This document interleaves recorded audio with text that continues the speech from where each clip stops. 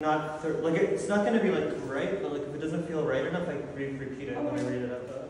And this is the first time I've read this in full, although I haven't copied it. So I am Shahin Isamail-Beigi, SIBS27 on Instagram. I don't know why I use that.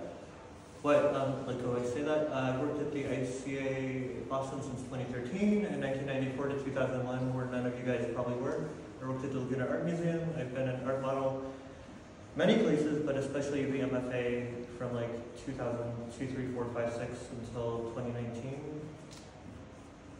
Whoops, I wish I scratched that, but oh, it's public knowledge. And then L. Scully couldn't be here. L. Scully worked with us at the museum many of us worked at the ICA, which is public information. They have a master's from Leslie. They're really amazing. They're about to do a book tour across the country with a friend of theirs. They did a reading here. Their work is kind of CW, TW warnings. There's a lot of sexual ranas, some things about like, mental health, some things about like eroticism and like not safe spaces. And I haven't read this, so I'm going to do my best to read it in full. It's called Amsterdam. It's a zine in the show. They made like a couple dozen copies or 10 or something. But yeah, they're on book tour soon, and follow them online as Capra Horny, like Capricorn, but C-A-P-R-I Horny. I'll try Amsterdam by L. Scully.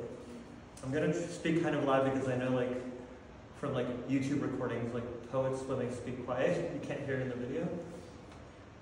Amsterdam by L. Scully. Amsterdam.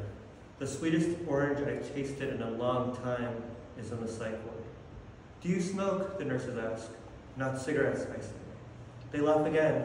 She smokes the fun cigarettes. My roommate is a 35-year-old mother of 3 who looks like a 16-year-old Victoria's Secret model.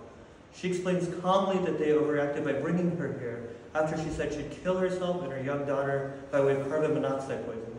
She tells me logically she would bring her little one with her because the baby would never stop asking for mama. She let me borrow her extra pair of fuzzy pink pajama pants and a tight red shirt. In the dark, she tells me, you have a nice shape. In the dark, she tells me, you have a nice shape. I watch a nurse write my name on the board before anyone asks it of me. I'm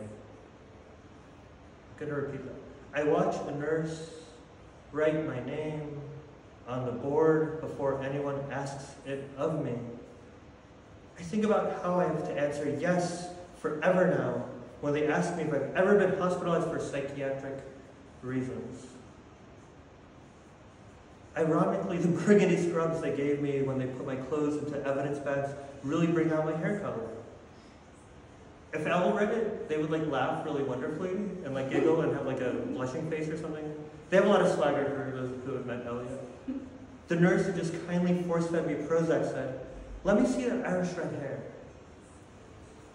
At our group meeting, the patient they've prompted to an administrative leadership position asks me what my goal for today is.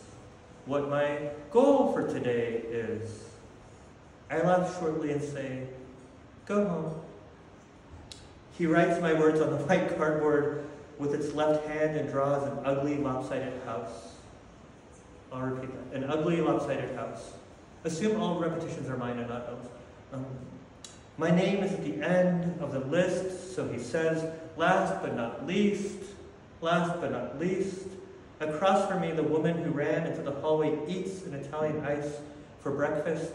For her goal today, she put travel to Amsterdam. She put travel to Amsterdam. I hear her ask the nurse for oxy and then say, just kidding.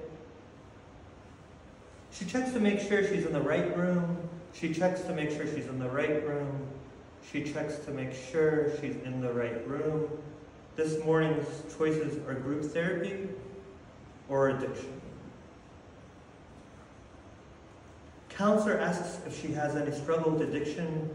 She gives a smile and says, only shopping.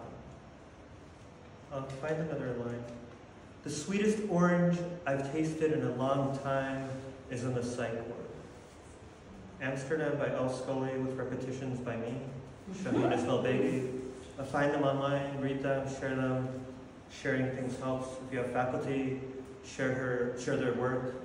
Younger poets really need that to be on syllabi they can put in their resumes, and they're incredible, and find them soon.